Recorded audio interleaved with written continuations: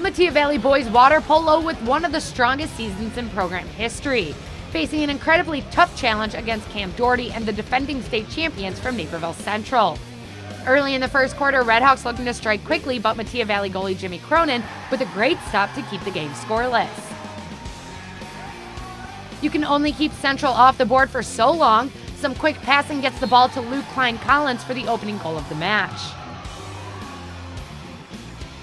Metea trying to even things up as Jonathan Duvall unleashes a shot, but Jonah Klein-Collins corrals the ball for the save. Redhawks add to the lead late in the first as Bender Russo finds Henry Mills for the goal, 2-0 Central after the first.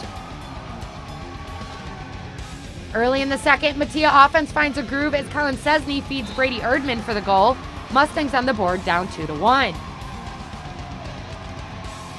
Moments later, Isaac Norn with the perfect pass to Luke Klein-Collins, who makes a great play to palm the ball and shoot in one motion and get the goal to go, putting the Redhawks back up by 2.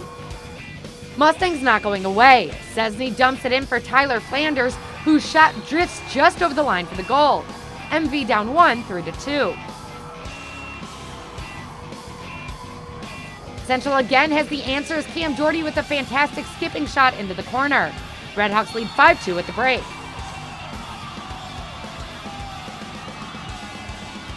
Early in the second half, Bender Russo passes to Brad Sanford, who uses a powerful lefty shot to score his second goal, and NC up by 4. Metea doesn't give up. Brady Erdman powers his second goal past the deflection of Jonah Klein-Collins to pull his team closer. More great ball movement. Mark LeBeau to Henry Mills to Luke Klein-Collins in a blink. And just like that, Naperville Central leads 9-3 after the third. Brad Sanford looks to add on with the penalty shot, but Jimmy Cronin makes a great stop to keep a glimmer of hope alive. But Central just too much to handle. Bender Russo with another assist to Sanford, who scores his third goal. Redhawks move on to the sectional championship to face Metea Valley as the quest for state title number 3 rolls on. Yeah, we love the playoffs. I mean, Naperville Central Water Polo, we're known for making the playoffs. I mean, we have the legacy. We're looking for the 3rd state championship in the past 4 years, so yeah, we're just hoping for the dub. Naperville Central, they're just constant shooting. They run the ball as close to the goal as possible, which is incredibly tough. You have to kind of come up with out of nowhere just to make a block. I think the team played really well. Like in the first half, we came out a little bit discombobulated, but in the second half, we really pulled through and started swimming through to the 2, and ended up getting our shots to fall.